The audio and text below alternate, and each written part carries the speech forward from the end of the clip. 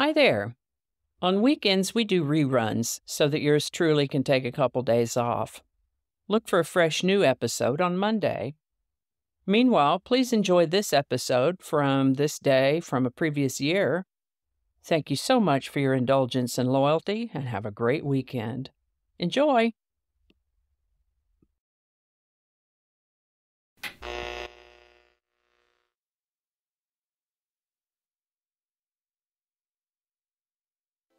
Hi there, and welcome to This Day in History. Today we're going to enjoy a rerun from a previous year. Thank you so much, and enjoy. Hello, and welcome to This Day in History for December 30th. December 30th is the 364th day of the year in the Gregorian calendar. Only one more day left. Sanskrit is an ancient Indian language that has given many words to English directly, such as orange, nirvana, and mantra, and also indirectly, such as guru, khat, and jute, by way of daughter languages, or by another language which borrowed them from Sanskrit first, such as Zen, candy, or lilac. Right along now, we're exploring words that have their origins in Sanskrit. And today's word is Swami. Swami is a noun that means religious teacher, mystic, or yogi, a learned man, a pundit, a Hindu religious teacher. Swami is used as a title of respect. The etymology of this word is that it is from Hindi Swami, which means master, from Sanskrit Swami, which means master or lord.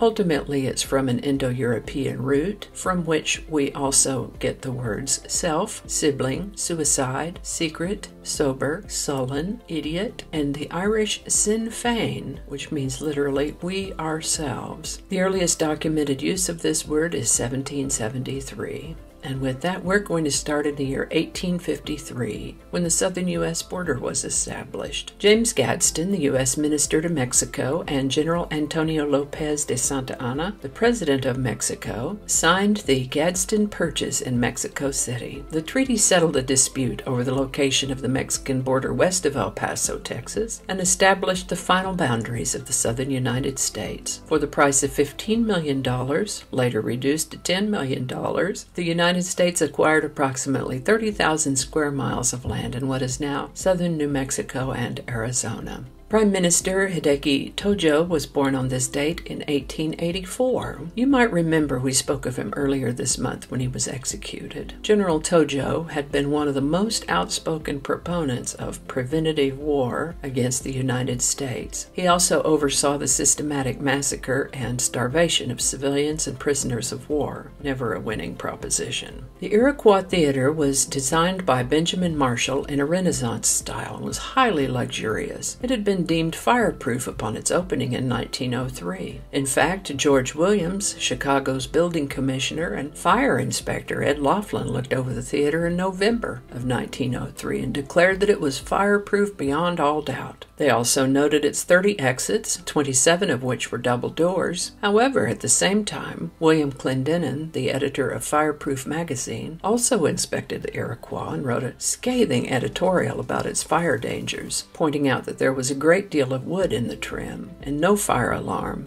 and no sprinkler system over the stage. And so it is that in a confluence of events during the matinee on December 30th of 1903, a fire started backstage, and any presumed safety measures, of which there were very few, failed utterly.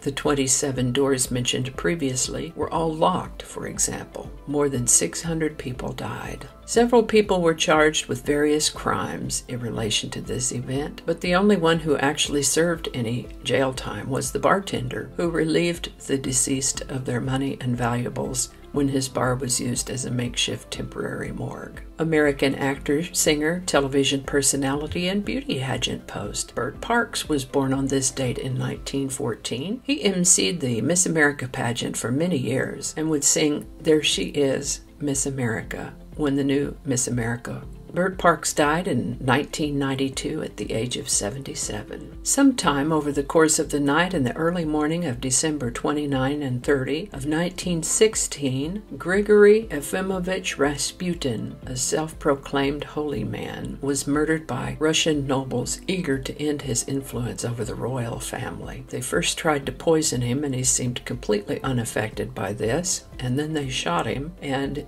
then he revived from that, so then they beat him and threw him in the river, where he was found later frozen. On December 30th of 1922, the USSR was established. In post-revolutionary Russia, the Union of Soviet Socialist Republics, USSR, was established, comprising a confederation of Russia, Belarusia, Ukraine, and the Transcaucasian Federation, divided in 1936 into the Georgian, Azerbaijan, and Armenian republics. Also known as the Soviet Union, the new communist state was the successor to the Russian Empire and the first country in the world to be based on Marxist socialism. Bo Diddley was born on this date in 1928. He influenced many artists, including Buddy Holly, Elvis Presley, the Beatles, the Rolling Stones, the Animals, and the Clash. He lived to the age of 79. This is the birthday of the musical artist Skeeter Davis. That's not the name she was born with, but it's a catchy moniker, don't you think? She had a lengthy discography, but is perhaps best known for her song, The End of the World, which I've linked in the show notes for you if you'd like to hear it. Skeeter Davis died from complications of metastasized breast cancer, so ladies, be sure and get your mammograms. She was 72.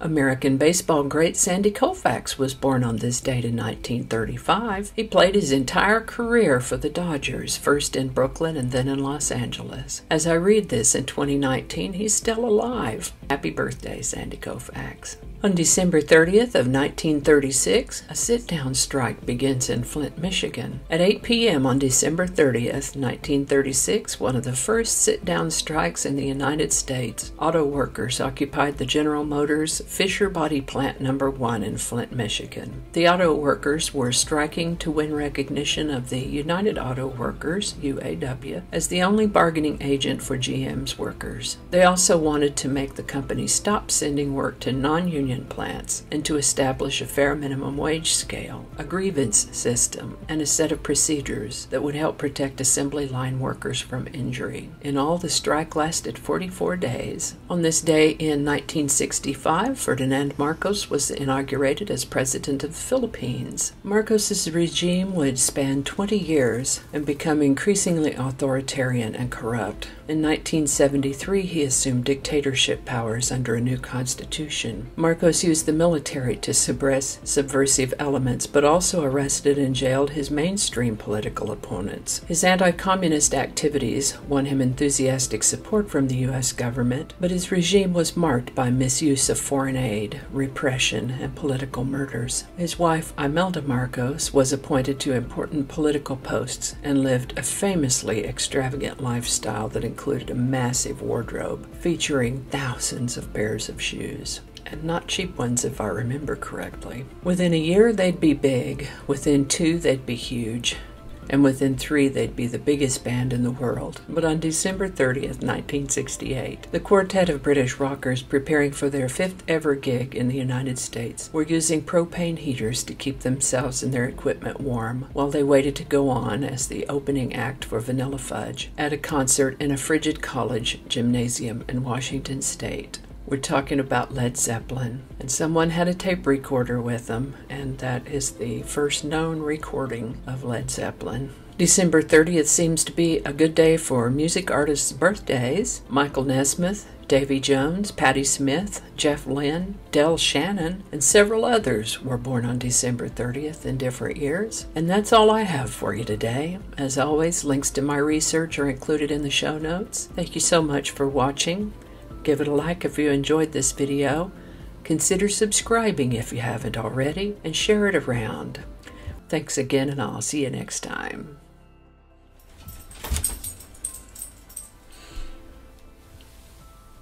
Authoritarian and corrupt. My salmon's done. I'll be right back. working dog. Alrighty, back to work.